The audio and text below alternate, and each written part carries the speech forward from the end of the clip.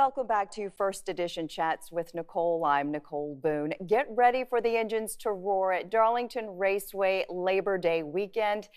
And this will be Raceway President Kerry Tharp's last race at the track Too Tough to Tame. Kerry joins me now to talk about his retirement at the end of the year. I can't believe it. Wow. Thanks for joining me. Hey, thanks for having us, Nicole. I appreciate it. Love this new set. It's beautiful. Well, thank you. Listen, we love you, and what a ride you've had. 2 decades that you've had accomplished leadership in the sport. Talk about this ride in NASCAR. Well, it's been a fantastic run. You know, counting my years in college sports, it's 44 years in sports and entertainment, and you know what a blessing it's been to be around such great people and the great experiences and. You know, the 8 years I've had at Darlington have gone by very, very quickly, and I love that place. It's been something that I've always will treasure, and but it's been a great run. But I think it's time for the next chapter. I understand that. Talk about some of your career highlights. Well, in college athletics, certainly I've worked around some great coaches in schools. I was at the University of Tennessee, University of Oklahoma, and then 20 years down the road at University of South Carolina.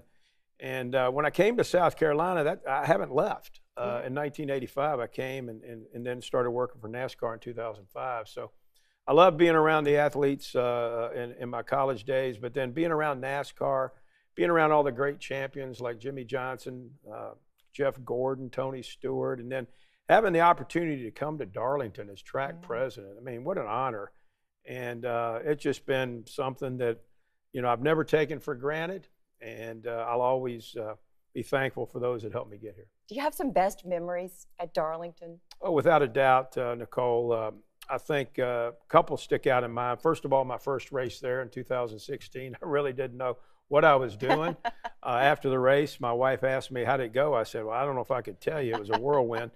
But then in 220, when the pandemic struck, and the sports world stopped just like everything else did. And so, you know, we had the opportunity to come back and bring live sports back to this country in May of 220. And I'll never forget that. That was something, an experience of a lifetime. And being able to do that certainly was, I think, instrumental in us getting our second race date back. So those are some of the highlights that I'll carry with me forever. You know, Darlington, one of the oldest tracks there is in the circuit, it has sustained itself through the history of the sport. When the sport's changed a lot over the years, you know, it got so big commercialized, but it's a foundational track. Talk about what makes Darlington so special. I love that track. Well, Nicole, you're exactly right. Darlington has withstood the test of time. Yes. Opened in 1950.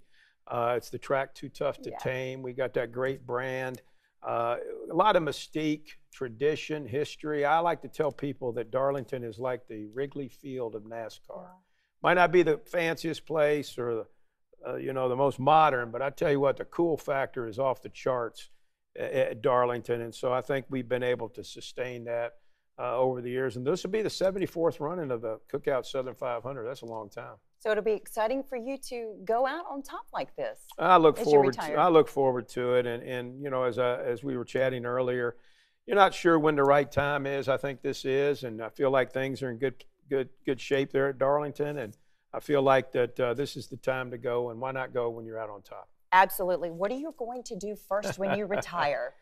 Well, you know, I haven't really thought yet. I'm sure my wife Debbie has some things for me to do, but I'll start thinking about, you know, what those plans might be once the race has got behind us. But we love the state of South Carolina. I love living in the Darlington area, and so I'm sure I'll find something to do in 224 that occupies my time.